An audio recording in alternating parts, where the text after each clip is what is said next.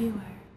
Prince William featured on the cover of this British gay magazine. It marks the first time a British royal has been photographed on the cover of a gay publication. He said in a statement, "No one should be bullied for their sexuality or any other reason, and no one should have to put up with the kind of hate that these young people have endured in their lives."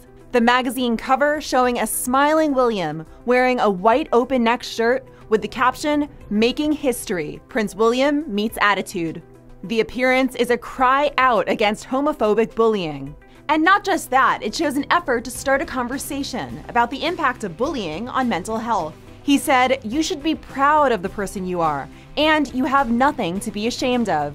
Founded in 1994, Attitude called itself the UK's best-selling gay magazine.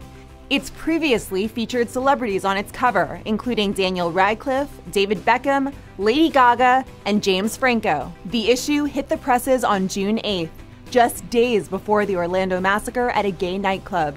William and Kate signed a book of condolences at the U.S. Embassy for victims of the massacre. For Viewer, I'm Paula Vasan.